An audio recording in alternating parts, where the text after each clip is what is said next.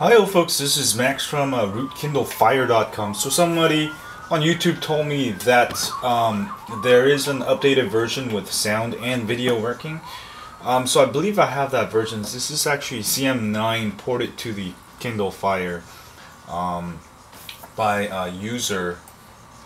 What's his name?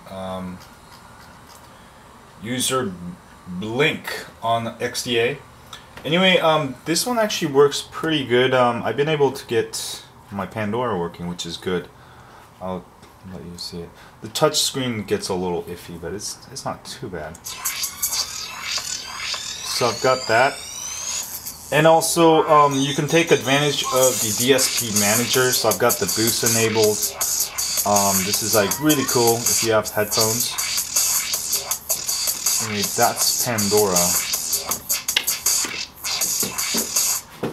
And let me show you Netflix. Netflix, you can hear the sound, but it's not, the video doesn't work. So that's the only thing, that's only my complaint. Otherwise, this is a completely usable ROM. As you can see, there's no video. So, Netflix kind of, doesn't work, but sound works now.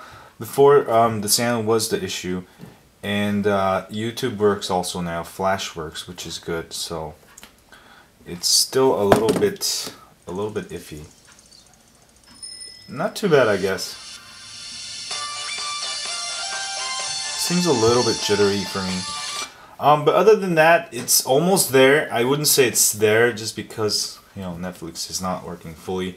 But other than that, you can check it out. It's a fully usable ROM. CM9. This is the alpha version, beta version. It's not meant for daily use, but for those of you who must have ICS now, and you know, I don't want you to go all crazy, you can try this out. And you can always use twerp recovery to, you know, switch back and forth between ROMs, like I do. It seems like this has improved with the sound. Now it's much more usable. I'm just waiting for the Netflix update. So I'll have another update when this gets updated. But in the meanwhile, you can try the CM9 ICS. I'll have links below, and let me know what you think. And we'll soon have a fully working version of ICS on the Kindle Fire. Then this thing becomes like, you know, the $199 tablet, 7-inch tablet of the year, you know. So anyway, thanks y'all. Subscribe. I'll have more cool videos, and don't forget to leave comments. Alright, thanks y'all. Later.